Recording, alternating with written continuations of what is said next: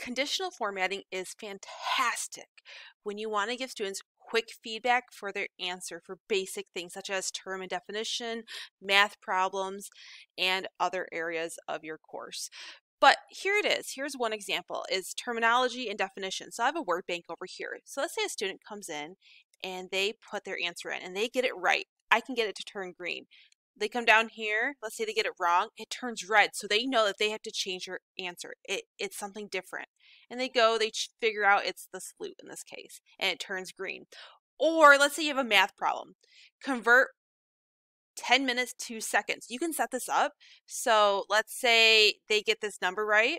They put 10, it turns green, and make sure their units are right. So they'll highlight this and put in what they think the units are, because it's always important to put units in math or any kind of math equation.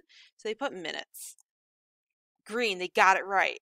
They come down here, let's say they get it wrong, it doesn't change. So they go back, over 1, they get it right. Time stays the same, number, they'd put 60 up here. Hey, it's right.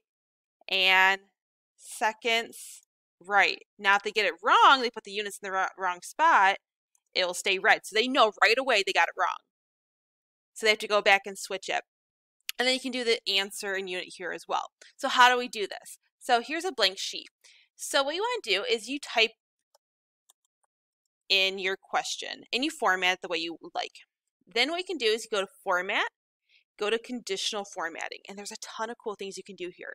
The single color is really nice because if you just highlight it, it pops right up here, A2, and you can choose from a variety of different rules. So is empty, is not empty, text contains. So let's click text contains, and I'm going to type in love. And what color will it turn if they type in love? Yellow. Okay, done. Another rule. Let's say text doesn't not contain the word love. Then it'll turn purple, purplish pink. Done. You can add other rules as well. So it's empty, so if they don't give an answer, you could have it turn red.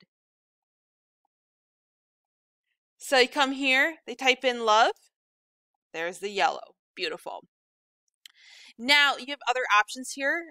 Add another rule. You can do color scale as well. So this is really nice if you're doing percentages or in between. So if you have a min value of, let's say, 0, then you want to come down here and make sure it's the same thing. So if you have number up here, use number down here. If not, it won't let you enter what you want. But number, let's say it is 10.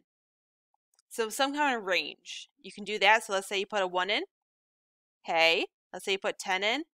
It's going to be white. 9, slightly more green.